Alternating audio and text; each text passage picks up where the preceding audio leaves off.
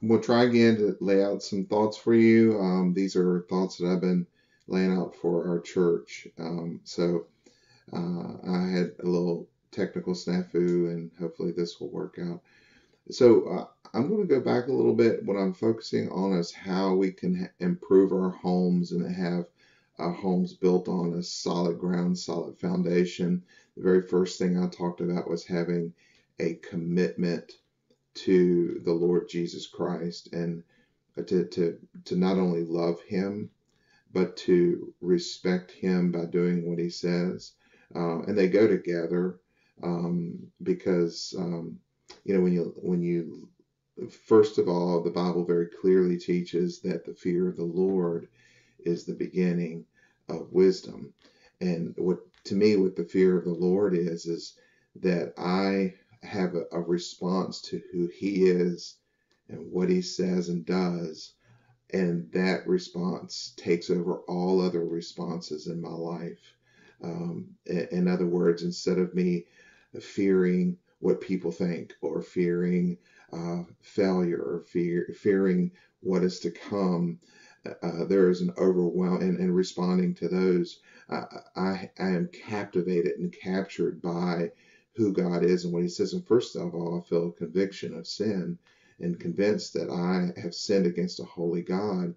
But that leads me to a place where I see the gospel that God sent his son Jesus, and he performed the what needed to be done in order for me to have eternal life. And that's, he died on the cross for my sins. He paid that price for me so that I am redeemed. And when I call on the name of the Lord and am saved, I'm overwhelmed. The love of God is poured out in my heart, and perfect love casts out fear. But those two things, I respond to God through obedience because of who he is and what he says and what he does. But also, you cannot say, God, I love you, and don't do what he says, because if you have a obedience problem, you got a love problem. You respond lovingly to your father, because you obey him. All right, so I laid that out to you, but I want to focus a few minutes on what happened, and why there is such difference between men and women, and what happened, in the fall. So I want to just lay out what God's plan was real quickly, and then what happened in the fall, and why this love and respect thing is so critical in our homes, particularly in our marriages. The thing that we first see is that the Lord looked at Adam and said, "It's not good for you to be alone. Okay, I'm going to make you a helper comparable to him." And so, what the Lord is saying is, I'm a God of relationship. I'm God the Father, God the Son, God the Holy Spirit. We see it in Genesis. At the beginning, let us make man in his own image. So we see God is a God that dances with himself, and he is a God of community. And so we have here him saying, you know, I want you to dance too, and not just dance with me, but I want you to dance and have companionship with another. And so he lays out and creates all these creatures, but they don't quite fit the bill. So he took, the Bible goes on to say, then the rib which the Lord God had made was taken from man and made into the woman, and he brought her to the man. And so what he's saying, the closest part of your vital organs, I've pulled that out, and I have pulled out aspects of who I am. I believe they're the feminine aspects of who I am, and have placed them in a woman. And so now the two become one flesh. And Adam said, this is now bone of my bone and flesh of my flesh, and she shall be called woman because she was taken out of man. Now, I've got a side note here. I think he called her woman because he looked at her and said, "Whoa, man," and it stuck. But that's not in theological books. But um, and so Adam found his helpmeet. Adam found something that was not just companionship, but you'll see it was even beyond companionship. Therefore, a man shall leave his father and mother and shall be joined to his wife, and they shall become one flesh. So, this is a picture, almost a picture of sexuality, where a man and a woman come together and they're joined together in the flesh, and out of that joining is conceived a new being, and that new being is a marriage. And it's so important for us to not only love our spouses, but to love our marriages, because marriages can be difficult, marriages can be hard, marriages can be stinky, marriages can often be nasty. Why is that important? Because our firstborn child can be nasty and stinky and smelly and inconvenient, and you're waking up in the middle of the night and thinking, is this really worth it? Well, the answer is yes, because you have this baby that you're caring for. Well, sometimes then they become adolescents, and whoa, it's different. But we still, as parents, say, I choose to commit to stick this thing out. We have to have that kind of covenant relationship with our marriages, not just to love our wives and love our husbands, but to love our marriages as well, and to stick it out. We would, as I say this, many of you will hear, can you imagine getting to the end of, wake up in the middle of the night and thinking, no more of these smells, I'm just getting rid of my child. We couldn't imagine, but we do that often with our relationships. So God's saying, don't do that with the covenant of marriage, but the two become one flesh. And it says they were both naked and had no shame. And this is the blessing of marriage. God provided marriages and families to meet our deepest needs, and men and women are different, but in this case, what you see is they were both naked and had no shame. So what the blessing is we have a place where we can experience and know and receive the attention that we're looking for. And not only that, we have a place where we can experience positive attention and affection. And so these two things are so important. We get the affection that we're looking for, healthy affection, not negative affection, not negative touch, but healthy connection, and also positive regard, positive respect. They were naked, they were exposed to each other, they were vulnerable, but they felt no shame because there was no pointing out of faults. There was an acceptance of one to another. There was a relationship where there was not only love, but there was respect for one another. And so that's the foundation of the home. A home is to be a place where children have experience positive regard and healthy attachment, and adults feel it. And it's just a part of the environment of the home. Well, the curse comes, and this is what happens with the curse.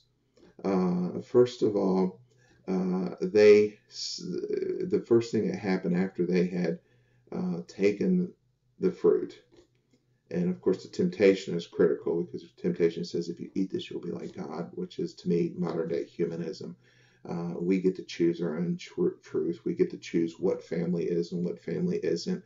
If it feels good for me and I'm not hurting anybody, all those are human-centered ideation, and not putting God and His revelation first.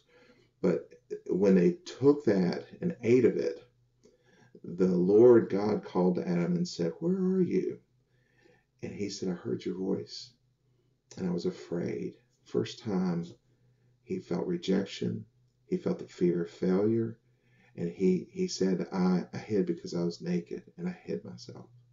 And so right there you have the consequences of sin. Death and despair have entered into the world, and the curse has entered into the world. And as a result of the curse, we grasp for security now because death took away our sense of security. We're insecure. We're going to be. There's a fear of being alone. There's a fear of being separated from the ones we love. And this is what God said. Here's the results of sin. To the woman, He said, "I will greatly multiply your sorrow and your conception, and pain you shall bring forth children, and your desires shall be for your husband." Three things right there. Number one, the conception of relationships is difficult because of death and despair entering into the world. We learn how to do relationships and families from our parents and our parents' parents, and we look for men and women. And anyway, make a long story short, relationships become difficult because we're not looking for the right thing. Number two is that not a conception of children, but also the birth of children and the separation of a child from the body and the separation from a child from the family is painful. Why is it painful? Death has entered into the world, and your child can experience death or despair at any given point, and that's a very frightening thing. The most painful thing, in my opinion, that a human can experience is a mother or a father losing their child, and this is the result of the curse. And so there is a sense of fear, and there's this desire to keep security around, a desire for women to nest and to protect and to make sure everything's okay. And then the third thing is your desire shall be for your husband.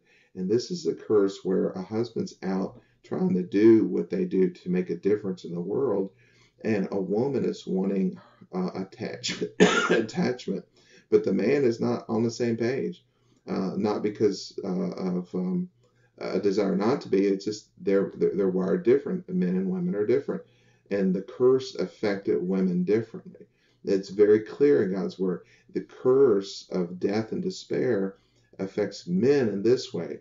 Then to Adam, God said, "Because you have heeded the voice of your wife and have eaten from the tree of which I have commanded, saying, you shall not eat of it, cursed is the ground for your sake. In your toil you shall eat of it all the days of your life. Both thorns and thistles it shall bring forth for you. And you shall eat and you shall eat the herb of the field. In the sweat of your face you shall eat bread till you return to the ground. For the dust of it you were taken, and for dust you are, and dust you shall return." And so here it is. Not only death, but despair. Despair has entered the world. Not only have we lost a sense of security, but we've lost a sense of meaning and significance, because everything we work for can come to an end. And so here we are working as men, and all we get is thorns and thistles. We go to work and people don't feel connected to us, and we don't feel important, and we get we get criticized and complained. I tell women, and women don't understand this, but most men, 9 out of 10 men, if you were to say to us, what would you rather be at work? Feel loved or respected? And men constantly will say, I'd rather you respect me and not love me than love me and not respect me. And so the curse is that we will grasp for, and we will desire a sense of significance and yearn for it, but all we get is thorns and thistles, and we're going to return to the dust. There's a sense of futility, this sense of despair. And so when a man and woman come together, a woman is grasping for love, and a man's wanting respect, and they don't kind of go together. So I'm going to go through the next section about how this cycle can cause a lot of trouble in our homes.